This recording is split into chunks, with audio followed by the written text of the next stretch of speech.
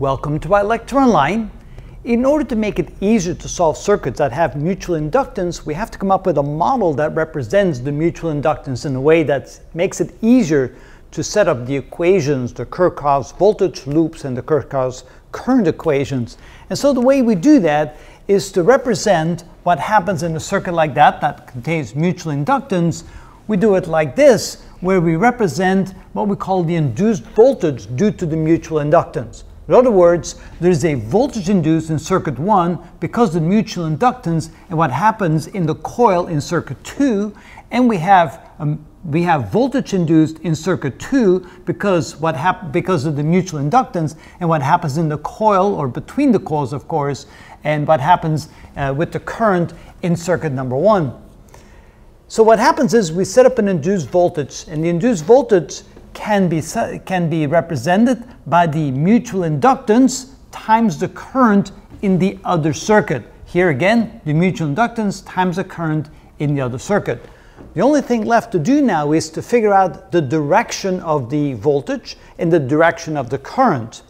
Now notice that we have in circuit 2, we have the current going from here to here through the inductor, which sets up a current in the other inductor in the opposite direction, and there a voltage in the opposite direction. So the induced voltage is directed downward. That means we have a plus here and a minus there, which means that we have an induced current in this direction caused by the current going upward in this circuit. And notice the connection of the inductors. Notice that they have the same polarity on the same side of the inductor. So the induced, and my pen is kind of dying on me, but the induced current will therefore be in this direction.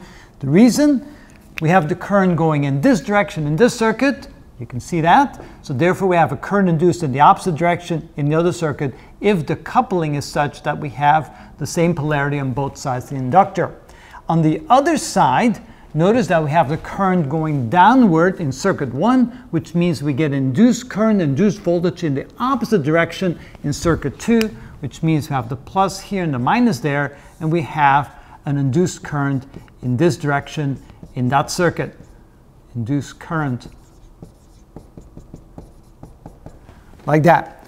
So first what we do is we realize we're going to have an induced voltage. The value or the magnitude of the voltage is omega times the coupling times the current in the other circuit, omega times the coupling times the current in the other circuit, and then the direction is simply opposite to the direction of current in the other circuit if the coupling is mutual like this on the same side. Of course, if the coupling is on the other side, then the induced voltage and induced current will be in the opposite direction. So it'll be in this direction, like this, when the coupling is the same of the two inductors. If one of the coupling is in the opposite direction, then this simply will reverse the direction of the induced voltage and reverse the direction of the induced current.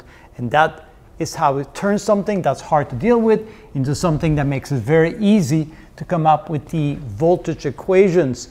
And we'll show you that in some examples coming up.